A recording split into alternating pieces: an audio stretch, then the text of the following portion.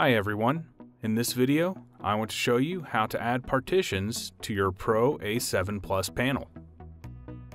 Before you begin the installation, please confirm that you have an AlarmNet 360 account associated with the PROA7PLUS. To add a partition, log in to AlarmNet 360 from a web browser. Pull up the account on the programming page. If you are not already on the programming page, choose Devices from the menu on the left-hand side, then click Programming. Enter the panel's City ID, CSID, and sub, or the MAC. Click Search or press Enter.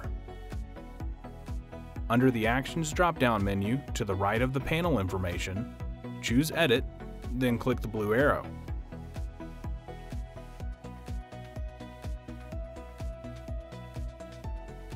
On the next page, click Partitions. This will take you to the Partition Summary screen.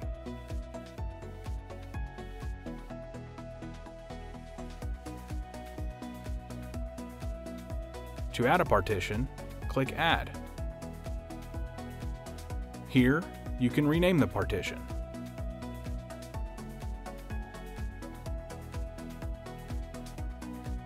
You can also adjust settings such as exit and entry delay.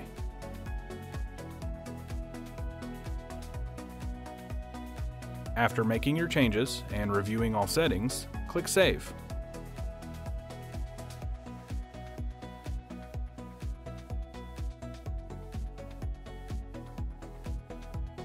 In a few moments, AlarmNet 360 will update your panel and you should get a Data Sync Successful response window.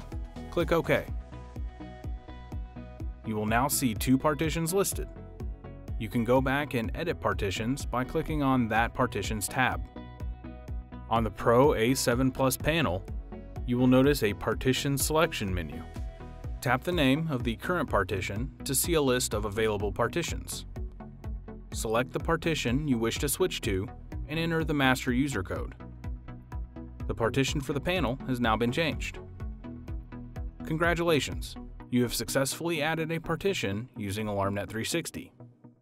That's all for this video. Thanks for watching.